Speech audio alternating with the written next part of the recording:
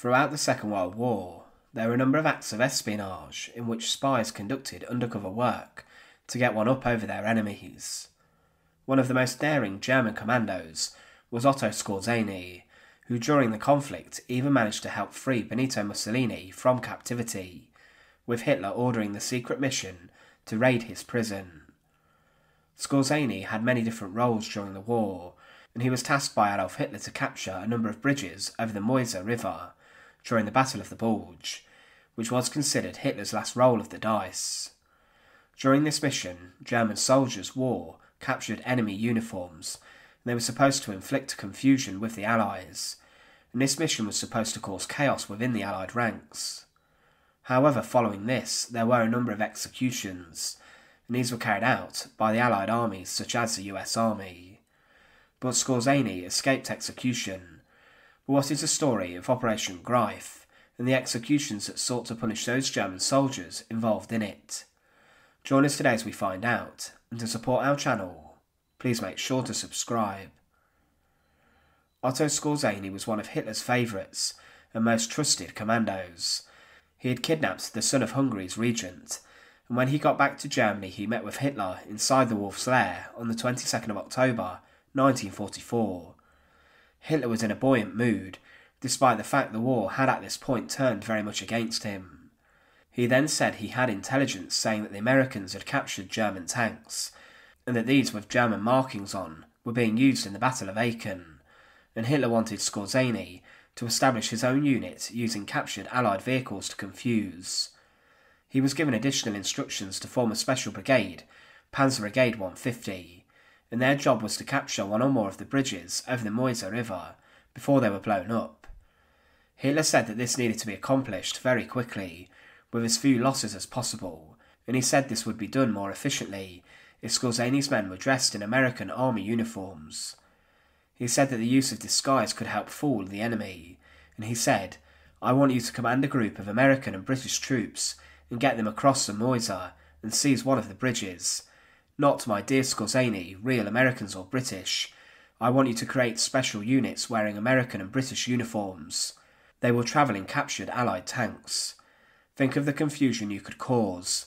I envisage a whole string of false orders, which will upset communications and attack morale."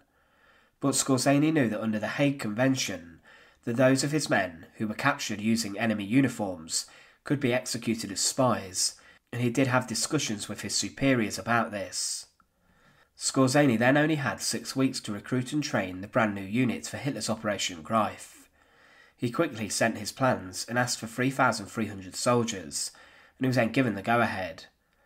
The Wehrmacht wanted to use soldiers who had a good knowledge of the English language and who knew American dialect, and this information then was passed to the Allies, and they found out about the secret group, which were aimed at disrupting.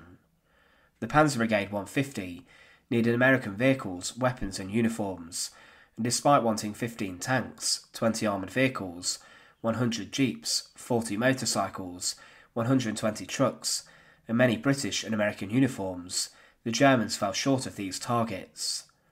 The equipment was not sufficient, and 2 Shermans were delivered, but these were in poor condition, and Skorzeny then had to use Panther tanks instead in his own armoured cars. They were given foreign equipment from the wrong armies, with Russian weapons being given to the unit, and Skorzeny only had 10 men who spoke good English, and more of them were clueless about the language of the Allies. It was not a good start, and Skorzeny then reduced the numbers, and he gathered the best 150 English speakers into a commando unit he named Einheitsstellau. Eventually 2,500 men were gathered, and the equipment and vehicles they were given were painted up in American markings as best as they could. The Panther tanks were disguised as M10 tank destroyers with modifications taking place. There were rumours that they could relieve besieged French towns, and they were given 3 missions. The demolition squads of 5 or 6 men were to destroy bridges, ammunition dumps and fuel stores. The recon patrols were to work on both sides of the river and pass on rubbish orders to the Americans they met, and they were then asked to remove minefield warnings and reverse road signs, causing minor havoc. The final mission was that lead units would work closely with attacking units to destroy American telephone wires and radio stations and to issue false orders. Skorzeny would later recount the activities of the unit, and he said that during the first few days of attack, 4 recon units and 2 demolition groups were sent out along with 3 units that accompanied the 1st SS Panzer Division, the 12th SS Panzer Division, and the 12th Volksgrenadier Division. One commando team entered Malmedy, and another persuaded an American unit to withdraw from Poteau in Belgium. Further teams switched road signs and sent the Americans in the wrong direction. But the Americans then began to suspect sabotage, and they suspected most people. They began to ask Americans they came across questions that they would only know the answers to, for example questions about baseball and other trivia. This suspicion led to one man being held at gunpoint for getting an answer wrong regarding the Chicago Cubs. Another captain also spent a week in a lockup as he was caught wearing German boots. The Skorzeny group caused paranoia and hysteria within the Americans. In total, 44 German soldiers in American uniforms were sent through American territory. All of them but 8 came back and returned, but the element of surprise had gone, and they then went back to wearing American uniforms and using stealth. The confusion caused by the mission was that the Americans began to treat anyone with suspicion, and a German commando team was captured. The Germans were caught when they gave an incorrect password, and there was a rumour going around that the Americans and Skorzeny had intended to take Dwight Eisenhower captive. But those who were captured faced a very harsh death sentence, with the executions being at the hands of the Americans. The fact that the Germans were captured wearing the enemy uniforms meant they were treated in the same way as spies.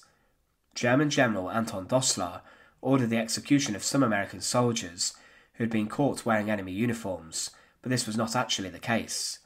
Dossler then had them executed based on this premise.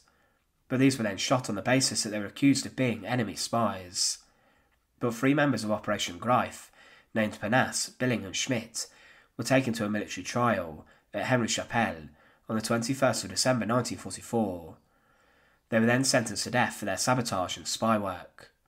There were a further 3 Germans who were tried and were sentenced to death 2 days later, and 7 more were tried on the 26th of December. The final 3 captured were tried on the 31st of December, and all those members of Skorzeny's group who were captured were sentenced to death and were to be executed. The spies and soldiers were all to be executed in the same way, and they were to be shot by a firing squad with the executioners being the US First Army. Firing squads were organised, and in different areas the Americans made firing ranges, which were created to execute the saboteurs. In one execution of 3 German officers, there were 3 wooden stakes, which were made against a small concrete building. The 3 men were led to their stake, their execution post, and they were then tied by their feet and their arms, being tied behind their backs before they were secured to the post by a rope. They were dressed in the clothes they had been arrested in, and a marker was then secured to their chest to show the firing squad where to aim and shoot. The men were then blindfolded, and the American military policemen then stood back, as around 20 metres away there was a firing squad armed with their rifles. They were told to ready themselves, and the signal was then given by a commander, and they shot straight into their targets with accuracy, killing the German soldiers who were involved in Skorzeny's units. All of those arrested and found in American uniform were executed in the same way by firing squads like this. One of the leaders of Operation Greif, Gunther Schultz, was later executed on the 14th of June by a firing squad made up of US Ninth Army men. Skorzeny would be tried as a war criminal and was accused of war crimes relating to his crimes during the Battle of the Bulge and this operation. He and 9 other members of the group were charged with improperly using US uniforms by entering into combat disguised therewith and treacherously firing upon and killing members of the armed forces of the United States. But the defendants were acquitted, and Skorzeny managed to escape any form of punishment. He would later escape from a prison camp, and he later became a military advisor to Argentinian President Perón, who let many former Nazis settle in his lands. But the executions of the men of Operation Greif were swift and were brutal, with firing squads firing straight through the saboteurs. Thanks for watching. To support our channel, please make sure to subscribe, and once again, thank you so much for watching.